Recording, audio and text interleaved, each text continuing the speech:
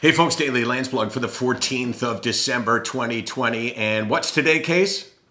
The big reveal. The big reveal. So I've been going on and on, according to Casey. Oh yeah, it's getting really boring. You should tell us what you're talking about. It better be worth it.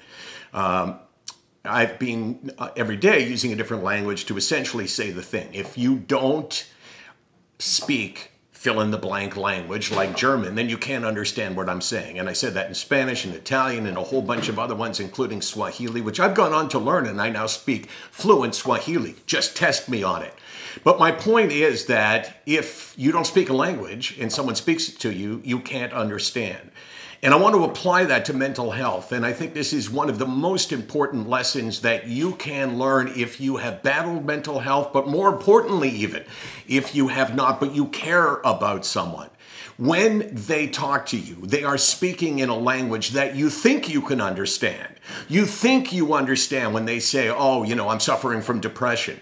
But if you have not gone through it, then you have not learned the language. The only way that you can learn the language, and that is to experience it. So when someone says these words, you know, I don't want to go out, I don't want to do anything, I have no energy for anything because no matter what I do, I can't feel good. No matter what happens, I can't feel happy. And no matter what you may do for me, I can't experience joy.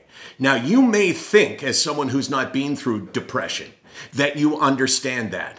But the key to becoming a better caregiver is understanding that you don't understand. That even though you think that you've been through it, you think in your life experiences you have battled back from a position of depression where you went, hey, I didn't feel good, but you know, I didn't have to go to the doctor. I didn't have to, you know, be declared sick or depressed. I just went on and fought. Listen to what I'm saying. If you have not been through depression, then you cannot understand the language of depression. And when someone says to you, I cannot experience joy, you will not be able to understand that. It's simple as that. You think you can. At a certain point in your brain, at a certain layer, of course you can. You can understand, okay, well, Michael says he today can't experience joy. I understand that whatever happens, you will not really feel it. But that's not the same as understanding the feeling. And by acknowledging that, you give yourself and the person you care about a much better chance of having the kind of relationship that you want to have, whatever that relationship is. And you have a much better chance of offering real, honest help.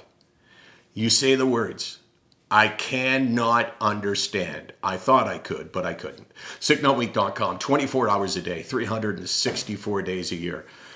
Why are we here, Case?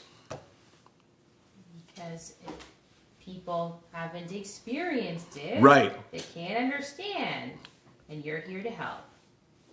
You said it perfectly. Nice job, Case. Because I tuned out for the middle half of that. Yeah, you know what? So did I. I was, you know, I recorded it in advance.